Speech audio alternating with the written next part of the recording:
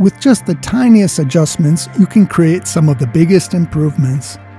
Since its release, the Heritage Audio 19-inch rack SYMPH has pleasantly surprised every musician, sound designer, and engineer that it has crossed paths with. Making minimal changes to the frequency response of each channel can really bring your stereo mix to life, giving a whole new perception and sense of depth with just tiny tweaks.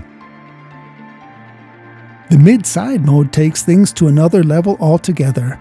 You really need to test it out to understand how quickly and efficiently you can mold your mix.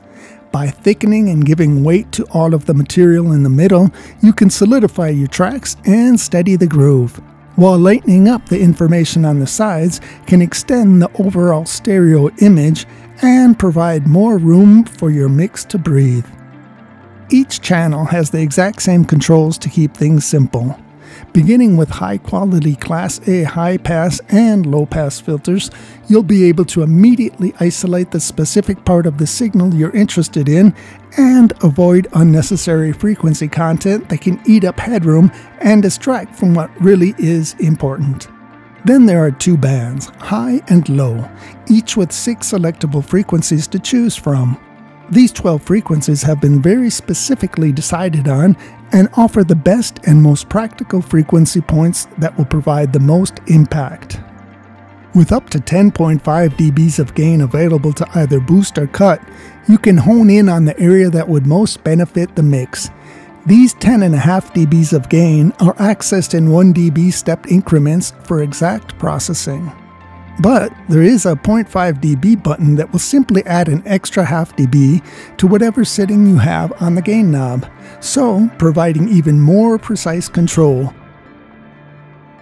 essentially letting you adjust the boost or cuts from 0 to 10.5 dBs in half dB steps. The gain knob actually spans from 0 to 10 dBs in only one direction. So in order to achieve a cut, as opposed to a boost, you just hit the little white cut button. This makes locating the desired frequency area very easy, as you can just push the dBs a bit and cycle through the frequency options. Find the area that needs treating, force it a little more to be sure, and then finally apply the cut feature to reduce those bothersome frequencies. There is also a plus or minus 12 dB screw, allowing for any level compensation that might be necessary after processing to ensure a suitable output. Finally, it's worth mentioning that while the bypass feature will remove any EQ from the processing, the emulation of the input and output transformers will still, helpfully, be present unless the unit is turned off with the on button. This can come in handy if all you're after is a bit of that weight and coloring from the transformers themselves.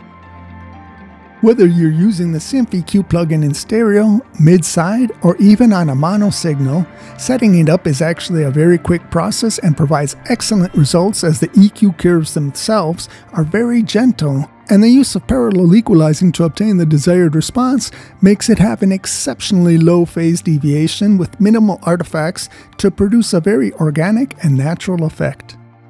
Try out the SYMPH today with our free trial, but be prepared to accept the fact that it will probably never leave your stereo bus again.